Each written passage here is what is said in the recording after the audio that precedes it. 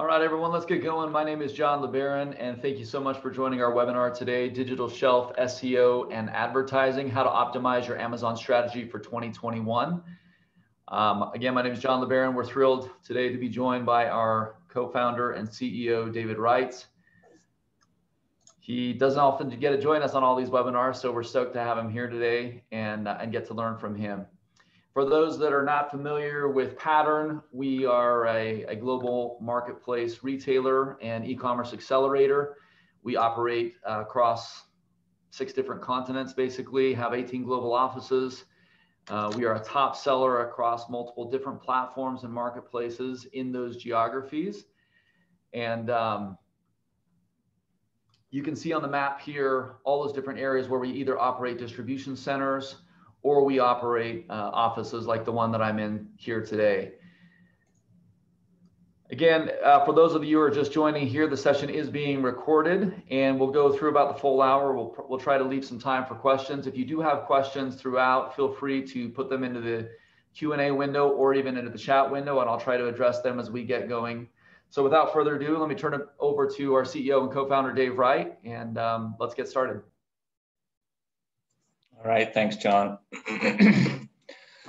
All right, yeah, it's really fun to take a few minutes, and John tries to pick these really nerdy topics that I really like. So he gave a pretty good overview of the company. So we'll just keep going here. We're going to do a live demo. So hopefully, those work. Those are how those things go sometimes. Okay, let's get going, John. Let's go to the next slide.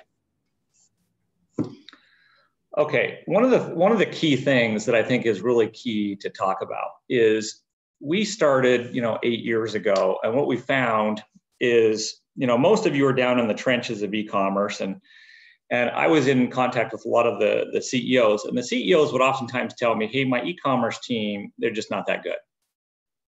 And at first, I thought they were right. And now I'm starting to realize that most of these e-commerce teams are actually really quite good, but there's a fundamental problem. And we can go through this. Of course, in the e-commerce world, the way that you win, and this is on the next slide here, but we'll stay here for now, is you have to figure out how to get traffic times conversion times price. And it doesn't matter where you get it. You might get traffic on Mercado Libre or Tmall or Amazon or on your own website, whatever. But as long as you can bring eyeballs and you can convert those eyeballs times your price, that's how much revenue your brand is going to get. Well, this is where, this dilemma starts to come in, is we started initially in the early days working with some smaller brands. And these brands would be, anywhere from, like a Kong that's, most of you or many of you are probably familiar with, that sells dog toys and has some really neat innovations in the pet space. They had 3 people on their e-commerce team. That seemed normal. And we work with some other of these smaller brands that had 3 to 5 people. And then we started reaching into these bit larger brands, like Pandora Jewelry or Panasonic, and sat down with Panasonic's team, and I'm like, hey, how big's the e-commerce team? They're like, there's 3 people. And I'm like, hold on, aren't you guys Panasonic? Oh, well, of course, we have more than 3 people that do e-commerce at Panasonic, but we have 15 divisions, and we try to keep the brands autonomous. And I've noticed the same thing with Nestle. We work with Nestle, and Nestle, some of the key brands we work with on the Nestle front have one guy that runs e-commerce, and Clorox, same thing. And so what I started realizing is there's really, an executive dilemma here. Because if you just look at the D2C site and what it takes to do that well. So you've got all the logistics, so you've got to figure out how to get the packages to the consumers. That generally falls on the e-commerce team, sometimes an ops team. You have to be able to run Shopify, and just to run Shopify or Magento or BigCommerce or some of these platforms well, or maybe you built your own, from scratch. There's a lot of brands doing that. But regardless of how you're doing it, there is an immense amount of work. And then there's all the different pieces of software. In general, people use 19 different softwares to run Shopify well. And again, remember, you've got 3 people here. And then you've got to figure out, how do I drive all the traffic to the site? So, that's influencer marketing, that's social, that's, Facebook, all of the Google search, SEO. There's a lot of, you could literally have a team of data scientists in that space just trying to figure out how to drive traffic to your .com. Then you've got to execute on that traffic. You've got to convert it. So then you've got to make sure that, the story that you're telling and, your imagery and your video and photo and your content is up to par. And then you got to test it, A/B test it, figure out what's working, what's not working. Maybe you have 8 images and the one in the 7th spot needs to go to the one in the number 1 spot. Maybe the title isn't really articulating the message that you want for the brand and so forth. But all of that A/B testing, just from a pure data science perspective, is overwhelming, in many ways. So just to run a solid D2C, 3 people is, as most of you already know, speaking of the choir here, I'm sure with most of you, is severely understaffed. Then somebody says, hey, let's do this in Canada, and you have all of those things just twice. And then if you start branching into other languages in German if you branch out to, you can probably handle Australia, but as soon as you go to Japan, you've got a lot of other complexities. And there's a lot of dollars on the table in a lot of these markets. We run, Skechers D2C site in China, and it's the number 3 shoe site in all of China, and it brings in a really significant, amount of revenue for them. So there's just a lot of dollars on the table just in that D2C space, and across a lot of different geographies, there's a lot of complexities. Then somebody says, well, let's do, we got to figure out Amazon. Amazon, of course, is what we're here to talk about a lot today, but the fundamentals of e-com are the same. It comes down to keywords, keyword phrases, and search is how you win. And then, of course, you've got to convert that traffic. But then you start talking about Walmart, Flipkart, JD, eBay and whatnot. And this quickly becomes a gigantic problem to solve for 3 people, a near impossibility.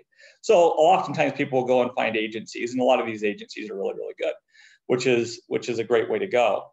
But that realization, if it doesn't come at an executive level, and that's why I'm calling this an executive, then somebody down in the trenches needs to help that executive team understand that, hey, what you're asking us to do is a near impossibility, and you're not just leaving $1 million on the table. You may be leaving $100 million or $200 million or $500 million on the table with some of these brands.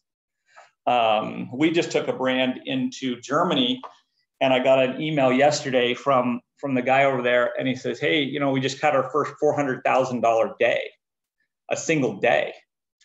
And that's in Europe.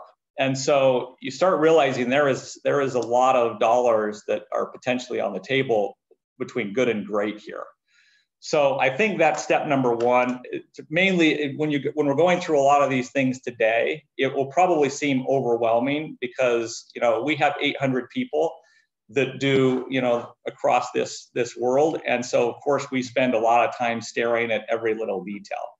But just want to preface things with this so that there's no one that's too overwhelmed here. My background is 17 years in the data science, data management world. So if every executive has some hammer that they tend to hit everything with, mine tends to be data. And people tease me about it, but I just think that tech and the data science side of e-commerce is so much fun, because there's so many different signals you can get. It's unlike the store where, there's no way you could get the amount of signals on consumer behavior that you can get in store as you can get in e-commerce. So it's just a really fun place for people who love data to play. So we've built, in 2021, we'll have 180 engineers building on our, working on our platform. And then what we've learned is, we've tried just letting people use the software. But the problem is, it goes back to that executive dilemma. There's 3 guys there, and to get really good at even understanding the signals and how to, modify it and really optimize it well, it doesn't seem to work as well as we thought. So we just started adding on this services layer. We basically said, here's the green easy button. and we'll just do the whole thing for you. Now, oftentimes people are like, we're really good at Facebook marketing, or we're really good at Amazon, or we're really good at this thing. Whatever you're really good at, keep doing it. Whatever you want help on, grab a company like a Pattern and you say, hey, we want you guys to run this lane, and we'll run the whole lane, make it a big green easy button for you. Here's our tech stack. We have 4 products that essentially cover 4 areas. One is, essentially grow, and that's predict. And then all of the distribution and logistics is shelf for us. Market share, and insights is share. And then we have our advertising piece that we'll talk about today is what we call destiny. And it covers, a lot of, it sits on top of all of these services that you see below. Okay, let's keep going. Okay, so before we get going today, I just wanted to really walk through and make sure everyone's really familiar with this equation. We talked about it briefly before, but everyone understands the way that we generate money in the e-commerce world is we need to bring traffic to the page. Once we bring that traffic to the page, regardless of where we go get that traffic from, so this is where you start looking globally to some degree, because you say to yourself, okay, I've got, 7 billion people, 6 to 7 billion people, worldwide. Who's spending money? Where is the GMV going? And you start looking at Amazon. Amazon's 2019 numbers were 335 billion GMV, and you start looking at Alibaba's numbers, and it's 800 billion. And JD is 300 billion, almost equal to Amazon. So you start saying, gosh, you can't ignore China. And then you start Europe is really significant compared to the US. Once you do EU5, you've got a larger population.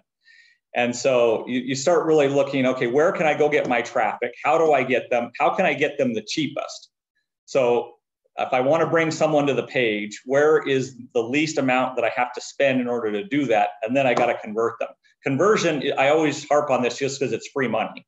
Once you get someone to the page, whether you convert them or not, you already paid those dollars to get them there. And a lot of people say, gosh, I don't really want to spend an extra $900 on a video that would be it's just too expensive. And then you start figuring out how much money you're dumping into the traffic side of the equation. You're like, never mind, this whole conversion side makes a ton of sense. Just from a data science perspective, I thought it was really fun to focus on the traffic side of the equation, because I wasn't particularly good at, video and so forth. And we've since built an 8,000 square foot video and photo studio, and we're just pouring a lot of money into that just because mathematically it starts making sense. All right, so then when we look at traffic, which is what we're going to talk about largely today, is how to bring, and of course there's lots of different types of traffic. There's paid traffic. Once you're organically ranked and that traffic becomes organic, most of you are really familiar with. A lot of these ad agencies play games with all of this stuff, and it's really irritating. You see these ad agencies, which Pattern has been tempted to do, but we've just avoided it just from an integrity perspective, because you get people that say, hey, we'll take some percentage of your overall ad spend. Anytime an ad agency says, we'll take a percentage of your ad spend, there is no way they aren't motivated to make you spend more money. Even if they are trying to be the most honest people in the world, there's going to be, you're working with an ad agency, there's going to be 100 people there. So even if you've got 10 or 20 people that are just toeing the line on the integrity side, you're going to have, another 50, maybe it's 10 to 20% that aren't, I don't know, but there's always going to be this inherent desire to have you spend more money, because that's just how they make money. And it's not an evil thing. It's just, I just think it's a bad model overall from a brand perspective. Because then you might get things like, we all seen these games played. Amazon plays them all the time when they give you your numbers on ad spend. Either branded traffic or non-branded traffic, they give you an ACoS, and you're like, gosh, my ACoS looks great, but we all know that if it's under branded traffic, it's always going to look great versus, if you're conquesting another brand, it's generally going to look pretty terrible. But when you really dive into the data under the covers, Amazon's attribution model is you know, we all know this is just severely overstated. If you start running, we run a correlation coefficient on ad spend and total sales and ad spend and customer loyalty. And we start seeing some pretty dramatic differences between Amazon's attribution models and reality, depending on how you spend your dollars. But let's keep going, John. Okay, and this is another little beef I've got. So I've got, of course, one of my big beefs is the way Amazon does their attribution models, because I just think it's highway robbery to some degree. I had a brand, we did a test 1 month with a brand that was doing 3.8 million a month. And we took their ad spend from about, you know, 17,000 a month to 150,000. So we raised their ad spend by 130 grand. We dumped a ton of money into advertising, and Amazon turned around and said, we attribute $1.1 million of your business to the ad spend. Well, if you look at the bottom line, it went from 3.8 million the previous month to 3.9. So somehow Amazon gave us $1.1 million in new business according to their attribution models, but the brand only saw a $100,000 lift on $130,000 of extra ad spend. So we essentially, you know, didn't even make enough money to pay for the advertising dollars in total top line revenue. And this is where, you know, so that's one of the beefs that we'll be talking a little bit about today. My other one is this market share. You see a lot of these companies really spend a lot of time on market share, and it is interesting. And I think where market share gets really interesting is in an executive meeting. The executives, they love this because they're oftentimes really competitive and they want to win. They want to know how they compare to their, you know, their peers. And I do think there is value in sort of understanding where you are. Now, the thing that doesn't happen is market share driving in a healthy way where you spend your ad dollars. So a lot of times I see that people trying to combine, you know, market share and these insights, and they say, hey, and they come in and they'll wow an executive team with market share. And even if their market share is spot on and perfect, when you then turn around and say, how do I spend my ad dollars? Market share is a bad way to look at that, because oftentimes people start saying, well, my competitor is doing this on advertising, I'm just going to copy them. And there are tools out there that will basically say, hey, here's your competitors, here's how they're spending their ad dollars. And you start becoming a copycat, which obviously just puts you in the number 2 position every time you turn around. We have blown brands up and never even known what their market share was. We're not really trying to chase a market share number. It will just naturally come when you're winning at a keyword and a keyword phrase level. The magic happens at a keyword and keyword phrase level, which is the foundation of everything from an e-commerce perspective. And the fun thing is that when you really figure out how to optimize and win at a keyword or keyword phrase level, say at Amazon, you can take that and apply it to your D2C. You can take that and apply it to Walmart. Now, there's always going to be some differences, but for the most part, where you have destiny, where you're destined to win at a keyword or keyword phrase level carries over across these different marketplaces. So let's keep going, John. Okay, this is what we're going to go through today. And John, is there time for questions from the audience today, or how do we? Yeah, how's that handled? I'll be moderating once we get through, and good reminder, good break, I guess, for everyone that's on the call today. If you do have questions, feel free to submit them through the Q&A panel, and I'll either get to them at the appropriate time that we interject, or when we have time for questions, we'll be able to kind of go back and forth. But everyone basically is muted, and we'll just go through the Q&As as they type them in. So go ahead. Okay. 2 concepts here I want to walk through before we jump into a demo. One is this digital shelf that we've created.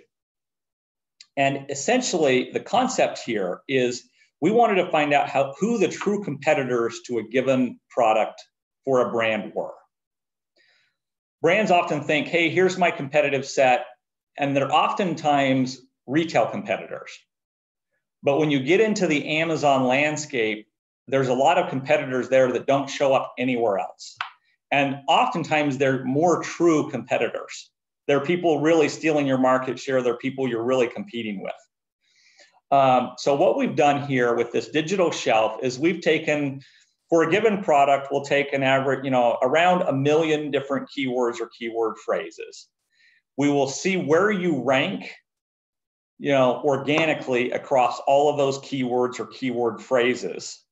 And then we will build your competitive set. So if, say, on, running sock and women's running sock and no-show tab sock, and we go through a lot of different keywords, and you have a competitor that consistently ranks just adjacent to you, then we would put them on your digital shelf.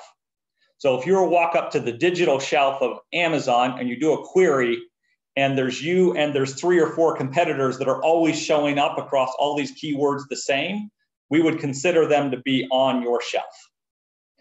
And that's your competitive set. Now, we have this other concept here, John, and I think let's hit the next slide, is what we call destiny or ladder destiny. And the idea here is we don't want to spend money forever just buying traffic. So is there a model? And there is there a model? The question we asked ourselves in the beginning is there a model where we can spend an amount of money and become organically ranked and move on to another keyword or keyword phrase? So for a given product, on average at Pattern, we have about 1,500 keywords to 2,000 that we use for a given product. And we rank all of them according to destiny. And we say, okay, if we're going to spend an amount of money, where does this product have destiny? And the way that the product generally has destiny is by being of superior quality, better price. It resonates better with the consumer. It might be, the story behind the brand. It might be the product itself. It might be the pricing. It might be the reviews. But all of those things we calculate and we say, does this product for this keyword or keyword phrase have destiny? And so we'll look at the other products on the shelf and we'll say, we believe that for this keyword or keyword phrase, if we dump some dollars here from an advertising perspective, we will win. And then you start laddering up. So you might win in the probiotic space. You might say, hey, I think I have destiny on probiotic for women over 50. And that might be your keyword phrase you tackle and initially you have destiny on. Then you might say, gosh, I have dominated that space and I've won on destiny. I have some ad dollars now that are available. I don't need to keep wasting them on this space I've already won. So now let me ladder up a bit. Let me go to probiotics for women. And then maybe eventually I start winning probiotic as a core work, and of course that would be a much bigger win. So this is the concept as we start laddering up. Okay, so John, are you just flipping the screen to me? Yeah, go ahead and click share screen. Hopefully everything goes through. Demo gods are with us today. Yeah. Okay.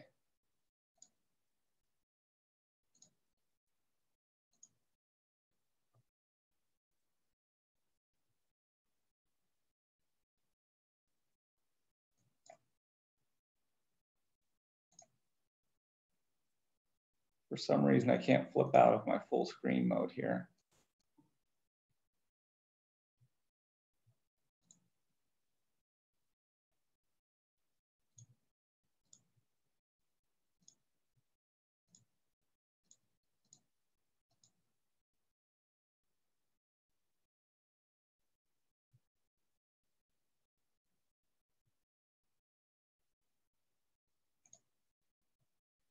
All right, I think sorry guys for the delay here. I think we're good. You guys good now? John, can you see that?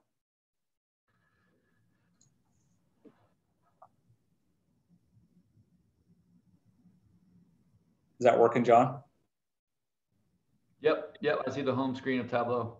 Okay, so I just got Tableau up here because what we're showing is just some underlying data and data science on how we've come to some of these things. Okay, so I'll first pull up this digital shelf concept. And we're gonna just go through, we could do anybody, but we're gonna do feature socks today. I don't know if any of you are fans of feature socks. I am, but I'm a pretty avid runner. This is one of our brands. So what I've got here is I just pulled down features as a vendor, as a brand. And then of course they've got, this is all the features ASINs here. So we could pick any of them. I just grab the first one on the list. And this is what we've created as their digital shelf. So this is a features, unisex, high performance, no-show, tab sock, large heather gray, right? So this is just one particular case. Anybody that is in blue here, any of these ASINs that are in blue on their digital shelf are features, is the features brand itself. So they've got another product or another color or what have you that shows up on its digital shelf as very similar. These in orange would be competitors. So let's take a look at this one. And you can drop in and see what the product is on Amazon. Oh, everyone's favorite. This is, Amazon Essentials. So it looks like Features has got, an Amazon brand that's, nipping in its heels here as one of the key competitors. I want to move this control over here. Okay, so let's go back. I don't know what this one is here. I think I always love to do my demos truly live, so here we go. Yeah, this is a competitor that they would consider in-store Belega, and is a very close competitor. But you can go through this digital shelf, and as I walked through before, this is for across a set of keywords or keyword phrases. These are their true competitive products on Amazon.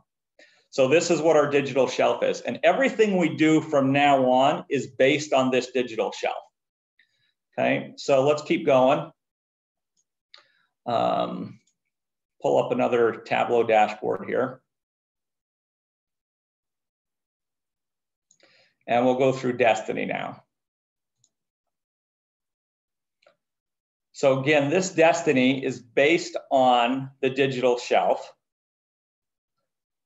Okay, let me pull up features.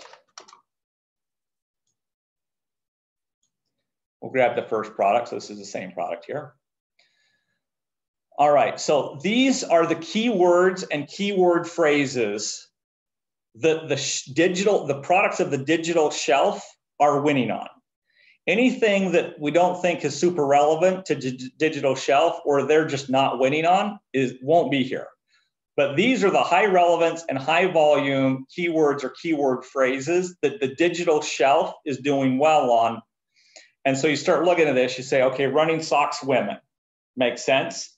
Women's running socks, women's no-show running socks. So it looks like you're starting to see a trend here for the things that are highly relevant that we believe we have high destiny on. It's a women's running sock. Now, here's features, but notice they spelled features wrong. So that's interesting, something that, is relevant. Cushion. And then you start coming down here. These are some of the keywords where you're going to get a lot of high volume. Anything on the right here is high volume keywords. So, you start popping down here. Down here, the shelf, the digital shelf is not doing incredibly on, but these are things you definitely need to think about. So socks, women's low cut, women's socks. Notice that these are becoming a little more generic to what the digital shelf. So it looks like the things that are really close on the shelf is really a running high performance sock. However, there are just the ankle socks, women's socks, Puma socks. Some of these are going to be, branded. It looks like there was an Adidas sock in there, women's athletic sock, Vans no-show socks. So you start, you get the idea.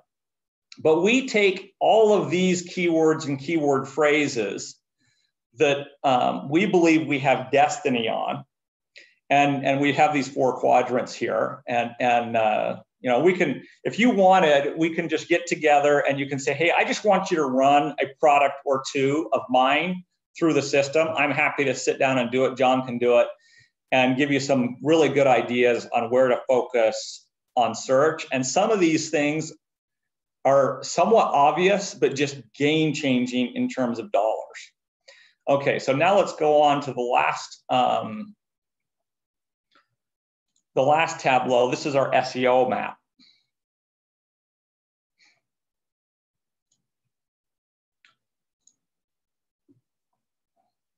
Now this is starting to get to the point where you're really saying, okay, well, what should I do now? Where should I spend my dollars? And you start looking here. So this is just saying, okay, is the keyword in the title? Everything in blue, the keyword is not in the title. So woman, now notice for those of you who are familiar with natural language processing, there's a concept of lemmatization or building a lemma. A lemma is essentially the root word. So you can see in this case, the lemma is woman and the non-lemma, variations is women and woman. So in all search engines, Amazon's and most anybody who's at all sophisticated in terms of natural language processing will use one of 4 main dictionaries for their lemmatization. So we're lemmatizing this to make sure that we, follow the same model that, the search engines follow. And then we take and we say, then we use AI and we say to ourselves, we develop a label, and I don't know how many of you are familiar with machine learning, but in the machine learning world, it's not as complex, I think, as everybody thinks, but you'll essentially build a label, which is the outcome that you would like in machine. And then you feed all these different variables of winnability into the system. And we want to win on a keyword or keyword phrase, and we have all these inputs that go in there. The machine learns over time what types of things could really influence destiny and these destiny ladders. So, but we start looking at some of these titles. Looks like we do have no-show in the title here. But how in the world do we miss the word woman? Right? If you go back to the digital shelf, when we were in the upper quadrant, woman and women were all over here. So this is a pretty epic miss that until you really start applying some of the data science to it, you just don't, people are building a sock and they're like, hey, this is a sock. We don't really, and notice features in the way that they see the world, this is a unisex sock. So they do not want to include the word woman on here because it sort of goes against, how they perceive this, going. But when you really start pulling the data down on this brand, the word woman is a must. Like it's an absolute must here. And you start looking at running. Running is also not here. How does that happen, right? And you start, now we do have no show. So that's good, and that's pretty high. Ankle, there's woman again. We need to misspell features, it appears, because a lot of people are searching for features with the wrong spelling. Normally, you can capture that. Normally, you can ignore that just from a natural language processing perspective. Generally, that will work. But when, in this case, feature is clearly, is another, in the natural language processing world, it's not going to be captured, as you can see here. Good or best, that's interesting. So they're getting out on Amazon, they're like, hey, what's the good or the, notice the lemmatization here. So if you type in good or best, it will capture both of those. So you don't need both of those words, but you need one of them. So I think you guys get the idea. It looks like we got compression here. But just taking a purely data science approach to winnability at a keyword or keyword phrase level, again, using the digital shelf is game changing. And this we're just talking about is the title, right? So now you've got to tie everything you're doing from a title and whatnot into your advertising and into your spend, because all of those things will come together to drive the overall traffic. If someone is searching for, women's running sock, and they land on something that says features unisex, and somebody else has a big blaring thing that says women's running sock, when the search results pop up on the page, they're going to be, yeah, that's what I was searching for. I was searching for a women's sock. So all these things need to start playing together. It's actually just a blast when you start doing this and running it in real time. and seeing the impact you can have on a given product. It's enormous. And it's really not that hard, but it's really difficult to put all these pieces together into an overall strategy, especially if you've got 3 people on the team. I wouldn't be surprised if most of you who are running e-commerce are not diving into machine learning and natural language processing on how to optimize each keyword on your listing. I get it. No one would expect you to. And even your CEO certainly wouldn't either, I wouldn't imagine. But it's certainly super impactful. I don't think you can really win without some of the technology here. Okay. So John, I'll flip off the demo and let's keep going. Excellent. So, as promised, this is pretty nerdy, Dave, and hopefully everyone out there is tracking along with us and going through. I think as we transition over from the organic notion, the ladder destiny concept, as you talked about a second ago, really extends to advertising as well on the paid side. So as I bring up the next slide, I think one of the notions that's pretty powerful for us is that we don't spend on advertising to just generate additional supplementary revenue, right? We spend on advertising to build organic rank. And in turn, we end up actually having a very small, a lot of brands that are shocked that I speak to are shocked to actually spend less on advertising when they become a pattern partner than they were paying before. And I think, I just wanted to kind of lead into that a little bit as you explain this graph a little bit more on how ad spend can increase in the beginning, but it's all laddered or tied into that notion of improving organic rank and how that gets kind of amortized over time and decreases quite precipitously as organic rank improves. So yeah, I would love for you to start walking through this and transition over the advertising side and how it plays into these concepts you've explained. Yeah. So this is where it gets really fun. So then you start, now we're showing a chart here. You've got your cost per click, you've got your dollars you got to spend. Of course, what you want to do in this ladder destiny model or in any advertising model, I think that really makes sense, is you're going to spend money with the goal to be ranked organically. Now, if there's 1,500 or 2,000 keywords that you're tracking on a given product, which is not unusual, that's very common. You're going to spend money on, say, 20, and you're really going to double down. And once you win it and you're organically ranked there, the idea is, can you step back? So the way that our tech works, at least, is if we get ranked in the top 4 slots, the tech will turn off completely. Just turns off on that keyword or that keyword phrase.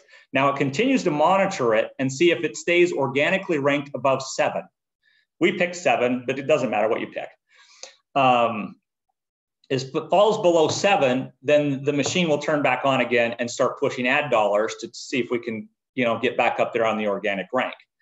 Every time you turn that machine on, I wish this sort of went on, John, in perpetuity here, because the amount that you have to spend on the first run is a lot steeper than what you have to spend on runs 2, 3, 4, 5, 6, 7, 8. And we've picked somewhere between 11 and 14 runs at this to essentially say, this is where you're destined to live. And you're probably not going to move the needle much more beyond that unless you really take a look at the product. Now, this is where when you partner with somebody, we're always really interested in partnering with brands that say, gosh, what we've really nailed is we have nailed the product. People love it. It's of fantastic quality. If we could just get it out there, we know we would win. That's where, we find a lot of synergy versus the guys that are like, hey, we're just trying to make a quick buck. We've put this product together. We've had it manufactured in China. We don't really monitor the quality. And when the customers get it, it comes out to be a 3.7, 3.5 star rating, because your destiny on a product like that is pretty shitty.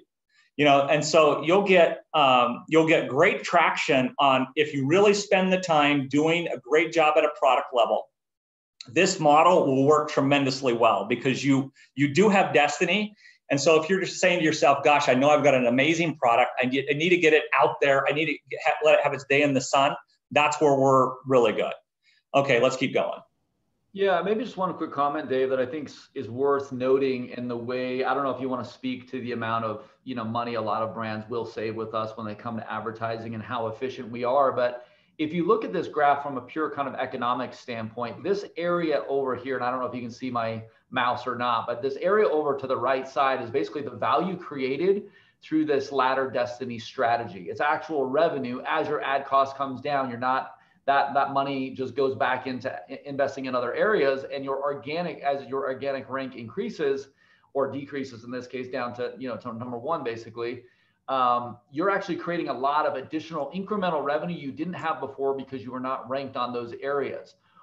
Over here on the left side, you can see that ad spend is actually above organic rank. So in a way, you're actually losing money.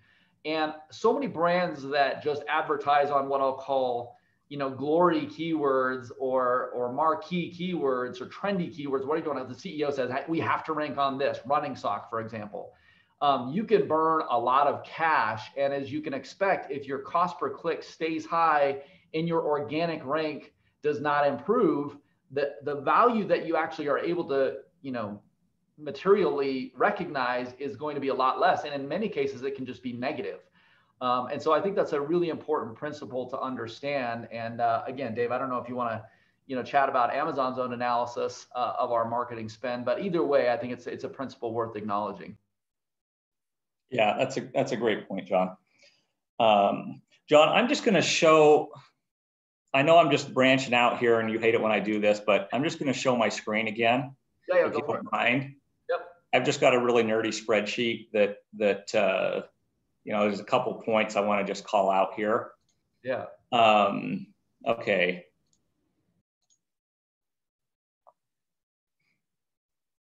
Can you see that, John? Yep. Okay. All right. So this is a pretty deep analysis at a, destiny level growth opportunity for, these ASINs. And we say, what's the average daily units ASIN of interest?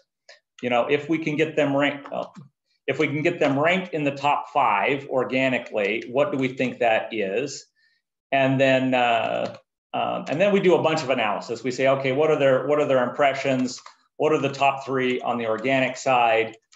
And then we start just putting dollars to this, and we say, what our estimated ACOS is, what our estimated ad revenue per day is, and then we have a winnability index here. And we say, okay, this ASIN is now ranked for this keyword or keyword phrase in, say, the 12th position. Their best, of our digital shelf, the best position on the shelf is number 1. But you can see, these ASINs we're looking at might be ranked, 40, 50, 12, whatnot. But the shelf is actually doing really well here. The brand, its best brand position is here. So the brand is not particularly winning the shelf in this case. We have, I'm not going to go through all the details here, but suffice it to say that the idea here is to calculate how many dollars you think you can get at each search volume. So for every given search term, there's going to be amount of dollars that you can win. And then how much money does it cost us from an ad perspective? And then where does the brand sit today, and what is its destiny? So notice part of the, things we're looking at here is what it's, the shelf top 5 average rating, and then the product itself. So in this case, the shelf is top 5 average rating is a 4.6.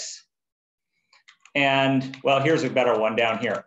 4.6, which is going to go to a 4.5 when I do a search, because that's the way Amazon does it, is they're going to round that, versus a 4.8 will appear as a 5-star product.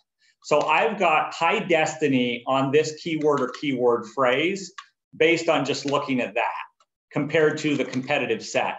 And this is white socks women ankle, right? So we start just breaking this down at a very granular level. And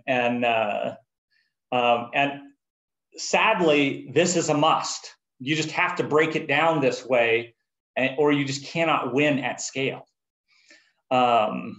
All right, John, let's keep going. Sorry for that that break. Good. I think I had a lot of people email me and said, I hope we get to look at spreadsheets today. So that's you're making their dreams. I'm sure they did, John. I'm sure they did. All right. So this is, that spreadsheet in essence builds this. So we say, how many dollars is it going to take to win? And then how much money do we think we can get by winning this particular keyword or keyword phrase? And then can we even win it? So is the product good enough to win as compared to the competitors at these prices? And if it isn't, then just move right along, because you will find some area where you can win across 2,000 keywords. And then you just start laddering up. And then you need to start having product conversations. So if your products are just not good enough, you need to go back to the well and say, gosh, in order for us to win here, we need to create a product that can get a 4.8 star review rather than a 4.3 in order for us to have destiny. If we can do that, there are millions of dollars on the table. All right, let's keep going. Maybe before we move on, we did have a question come in real quick, Dave, that I think, we've got about 15 minutes, 13 minutes left before we have to wrap. And again, I would just encourage others that have questions about what we've gone through today to ask a question as well. But this question, do you consider category at all? If yes, how does it relate to your concept of shelf? Yeah, we look at category, but it doesn't play in. When we actually do the math on the digital shelf, we're looking at products that are adjacent on search and keyword phrase. So regardless of how Amazon does their categories or, lines things up, we notice a lot of people gaming their categories to get the bestseller flag, and so forth. But if you were to walk up to a store, you'd be looking at other products that you might otherwise buy. So that is the core concept of our digital shelf, and it's how we build the initial competitive set. So we aren't super focused on category because we think there's just a lot of things that, but if you do look at market share, this is part of my beef with market share. If you do look at market share, they're almost entirely focused on category. They don't really pay that much attention to the digital shelf. But a lot of times the people that you would see in a market share report, when you start running keyword after keyword after keyword, you see them compete, but they might not really be the top competitive set that you need to be paying attention to. But oftentimes they are. Oftentimes the people in your category form your digital shelf. So they're related, but we just think this is one step deeper. Yeah, maybe one other comment on that front that I think is interesting. I mean, if you think about the virtual or the physical shelf at a Walmart or Target or whatever, and you think of something like batteries, right? Batteries will show up on the battery aisle, I guess, but they're also going to show up in the camping aisle, in the electronics aisle. They might show up at the end cap as you're checking out. And all of those represent discrete digital shelves as well, or shelves as well. And the same thing is true. You might have, batteries, camping, batteries, flashlight. All those keywords tend to aggregate into different mini shelves and subcategories that either get manifest at the leaf node or at the subcategory level on Amazon, for example. So I think it's a really interesting comment, but what we often find when we do this analysis for brands is they're either not thinking big enough of the categories that they actually play in, which is like, hey, there's 10 other keywords you've never thought of ranking on or even bidding on, and those have this much velocity to them or impressions, or you're maniacally focused on some area where you think you fit and you're kind of missing, and the competitors often are stealing your share in that other category that you were kind of oblivious to. So again, really, really solid question. And again, it gets manifested from where we see it back to that notion of keywords and keyword phrases that kind of belie the actual category. So. Okay. Yeah, that's a really good point. Great question. Thank you. And let's just keep going, John, because we only have a couple minutes. All right. This is just very normal and typical advertising strategy now, right? So we use a cabin methodology. There's lots of different methodologies. This is just, cabin doesn't actually include the destiny side of our equation. So what we do in our tech is we have what we call a playbook. And we'll have a playbook for, say, conquesting. And that playbook, from a tech perspective, it's a rules-based algorithm for us. So we'll say, okay, how much money do we, how much money can we spend on conquesting, say, this particular brand? We build a playbook, we set all of our variables, and then the machine will go after a number of keywords that we believe would be related to that conquest. And that conquesting would, it would learn over time. So if it tries a keyword or a keyword phrase and it works fantastically, if the feedback loop comes back and says, hey, this is really working, it'll start doubling down on that keyword and it'll start increasing the bid naturally. So we're making millions of bid changes a month organically, just the machine is just doing it. So it's saying, so if somebody starts jacking up the price on, say, probiotic, the machine will start stepping away from that because it will find better value propositions in other keywords or keyword phrases. Now, we've had to build separate playbooks for each of these main topics, because on, say, branded, some of your specific, you might want to spend very little money on branded, and you might want to blacklist a lot of the branded keywords out of an awareness campaign or a conquesting campaign. But all of these play together. But I'm sure at a level you guys are doing the same thing. I think the only thing I would probably suggest, and there's several different companies out there that have decent tools for this, but without using some tech around this, you'll just get destroyed. And some of the tech I really don't like. Some of the tech that just focuses on an ACoS metric rather than a rules-based algorithm, I just don't think they're ever going to win and win big. They're trying to do one thing, and they're just too focused, and they don't seem to perform as well. Okay, next. Yeah, so this is just back to the destiny concept again, but you might be running a lot of different key models at the same time. So you might have an awareness campaign that you're running at the same time as a conquesting campaign where you're going after a key competitor. And then you might be doing destiny across a set of long tail keywords, and all of those things are working in conjunction. This is where brands oftentimes say, hey, what does it matter if I have, 300 Amazon sellers on a platform? If those 300 sellers each have a different strategy, so especially if it relates to like destiny or awareness, or what is your goal? So if you say, hey, my goal is to start ranking organically on running sock women, because there's 35,000 searches a month for running sock women, and if I can get into the top 5 at a conversion rate of say 40%, I'm going to convert 20,000 units a month on running sock women. So if I've got an opportunity for 20,000 units and I have a really clear path to do it because I have a high quality product, you're going to be doubling down with the strategy. If you have 300 sellers, the one seller that has the strategy, we find this at times, we'll start doubling down. The tech will start doubling down on running sock women. And then we flip out of the buy box. All of our ads turn off. Somebody else's ads turn on.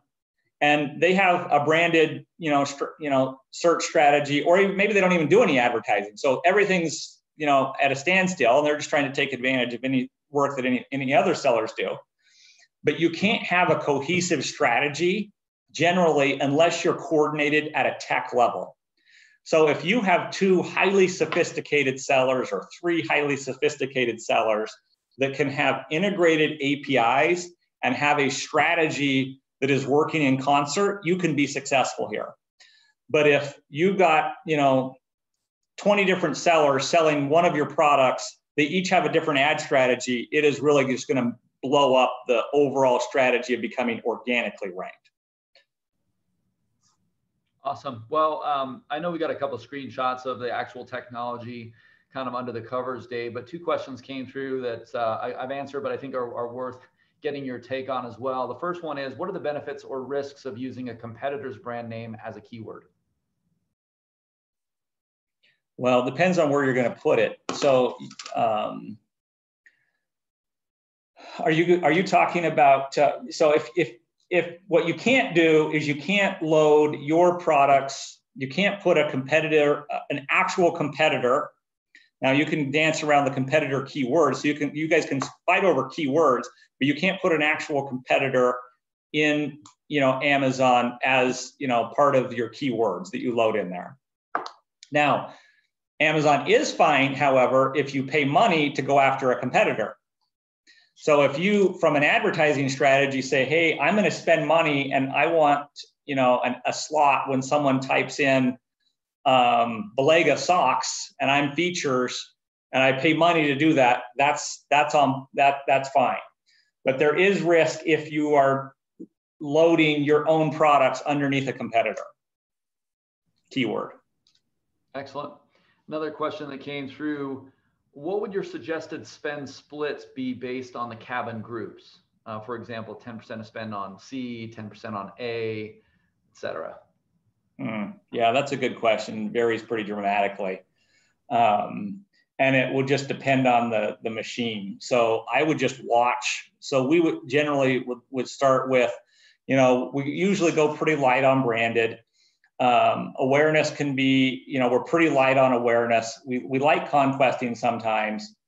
And so, just start load the playbooks, and we generally at the beginning will say, hey, let's set these variables so that the machine just starts learning, and we start seeing where we get real results and real conversion.